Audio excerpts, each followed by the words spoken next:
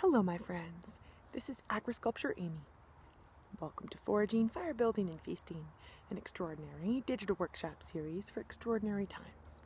In micro episodes, I will introduce you to the wide world of wild, organic, and free food. Today we're going to explore oyster mushrooms. You can find these growing on trees. My favorite way to enjoy oyster mushrooms, as with all wild mushrooms, is very plain, sliced in a skillet with butter, sautéed. They're perfect.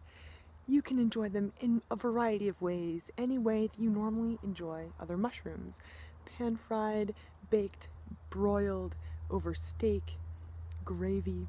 You can also dehydrate these for later use. Thanks for tuning in. You can find me on the farm and online at agrisculpture.com. Be well, my friends.